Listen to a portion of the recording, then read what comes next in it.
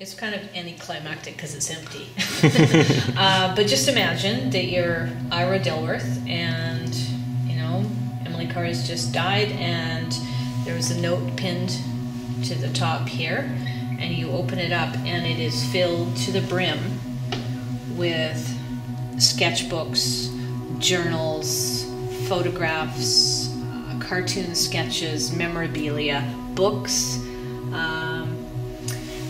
and just in case the label on the outside got lost, Carr has left a label on the inside. It says, "At my death, please send this box and contents intact to Mr. Ira Dilworth, Canadian Broadcasting Corporation, Vancouver, BC."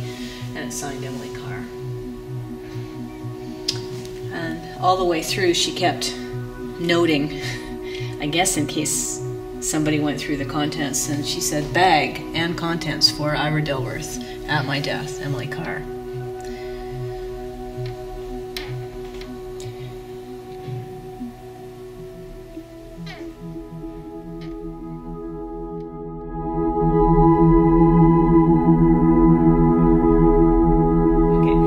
My name is Catherine Bridge. I work at the Royal BC Museum. I am a Deputy Director and Head of Knowledge, Academic Relations and Atlas. My job here is very different from when I started. I started working in the BC Archives many years ago, and it was then that I discovered the Emily Carr collection. It's a collection that has held me and kept me working here my career.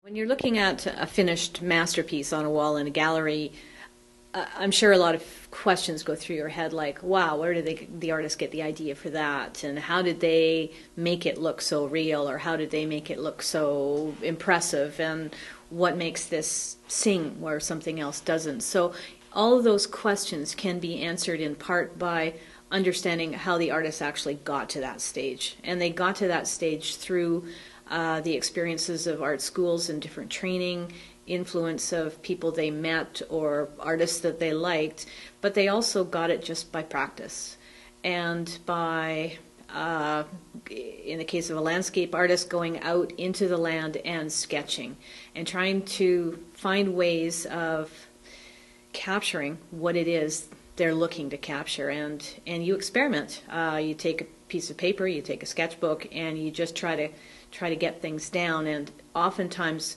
in the landscape, you don't have a lot of time. You don't have days and days to stay at the same spot. So what you do is you try to make notes for yourself, do things in shorthand, and then take what you've done back to your studio and work up your work of art from that. So the sketchbooks that we hold, and there are, I believe, 12 different sketchbooks, are filled with these instances where you can see she sat at a spot and she looked around her and she tried to capture things. She's written little tiny notes in the margins, or sometimes blocked out information about texture or color or light, or the feeling of movement she found. There's all of these little scribbled notes, as well as just lines that you can see that sometimes in the sketchbook she tried again and again and she worked through things. So by analyzing the field sketches and then some of the preparatory work that she did in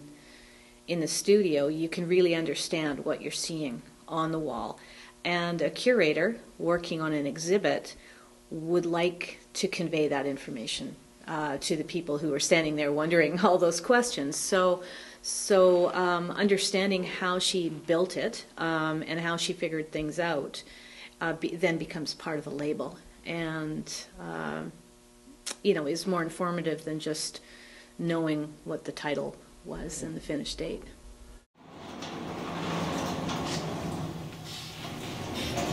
Most of these are not Emily Carr's.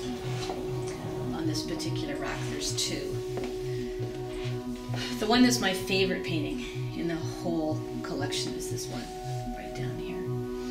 It's called Pines in May, and it's a sketch that she did probably in the field, probably at a Esquimalt lagoon.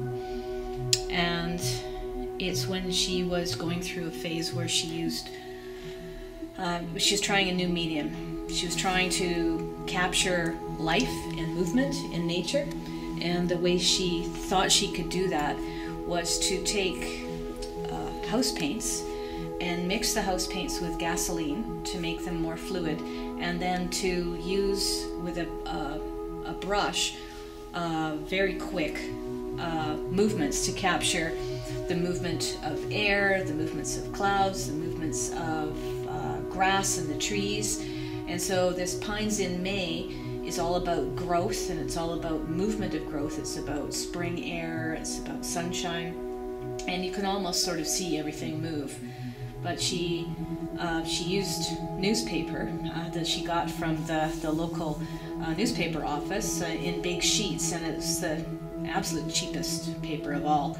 And it's a conservation nightmare, this medium with gasoline and oil paints on this very acidic, cheap paper. But this painting has been conserved, and it's very small, and for me that would be my retirement present. Somebody can give me that one. I like that.